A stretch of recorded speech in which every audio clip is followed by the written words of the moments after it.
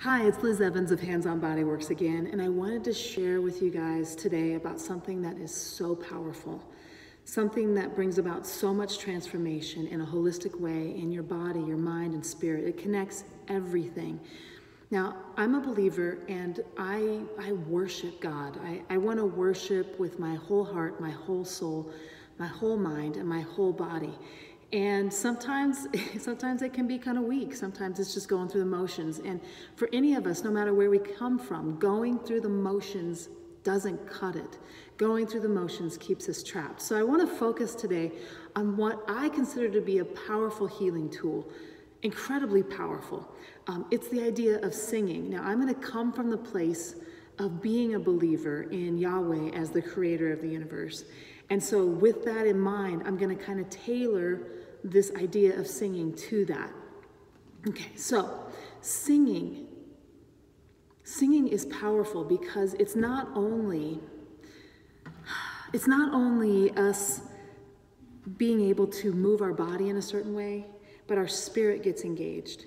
And the other thing that happens is, depending on what you're singing, the words are also flowing back into your spirit, into your mind, and changing things.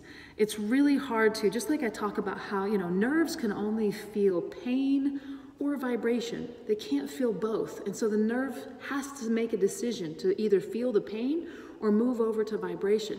Well, the same thing with singing. It's really difficult to sing words about something triumphant or something beautiful, or sing words that mean something and move you in your spirit.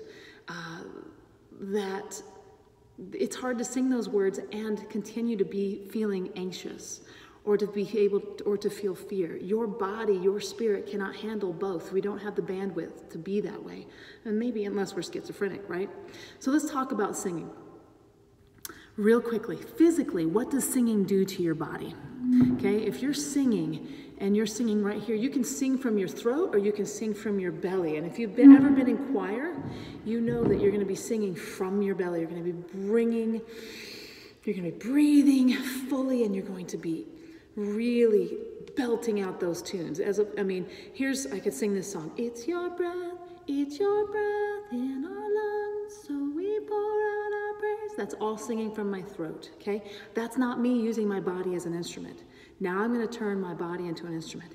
It's your breath in our lungs. So I'm actually pressing air and I'm pushing it through my voice box, and it's vibrating. And that vibrating is the healing. It's that vibration going out of your body, and then the vibration coming back into your body is such a healing thing. Now add in raising your arms, going into that Amy Cuddy power pose, but that place where we're commanded to be in Scripture, of opening up our bodies and raising our arms and feeling that, just the openness and the release in our bodies, as opposed to being tight and stuck and pulled forward into fight or flight and stress mode, is so releasing and so powerful. And when we allow the Spirit to flow in and speak to us while we're in that place, it's a vulnerable place just to offer that gift of our song. Some of us don't feel like what we sing is as much of a gift as others. We think, oh, well, maybe if I had a beautiful voice,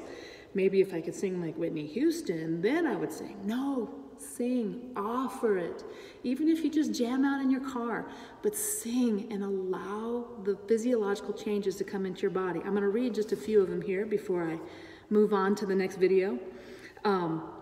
Singing properly uses all the things we've been talking about that really nurture your body and help you to release stress and trauma. Deep breath work. You have to breathe deeply to sing, and you have to open up your shoulders. You have the proper body positioning. You can use those power poses. Doesn't matter where you are, you can open up your body and feel loose and allow your inner organs to be kind of massaged through that vibration and the movement of your breath. The frequency vibration is huge. Frequency is the massage stroke that I use when I want to stop pain in the body, and it works. It's powerful. So you can vibrate right here. And if you're a geek like me, go to YouTube and watch the vibration that happens in the vocal cords when someone sings. The other benefits of singing, it strengthens the immune system. It's a workout. It improves your posture. It helps you sleep. It's a natural antidepressant. It lowers stress levels and improves mental alertness. I'm going to post down here some more stuff on singing because it's awesome. One of them will be an article about body positioning in the Hebrew language. Another one will be, and that's in terms of worship, like the different places that we go to and how worship was translated to be just the word worship. But many times in scripture, it was actually a Hebrew word for get on your face or stand with your arms raised or jump around or dance. And so those movements specifically are worship movements that we can bring into our lives that heal. That's why we're told to do them, because they're for our good. I'm also going to give the links for the blog, 7 Biblical Reasons Why Singing Matters by Tom Olson. That was an awesome blog. I don't want to steal his thunder. He did a great job. So dig into it, enjoy, and more than anything, start singing.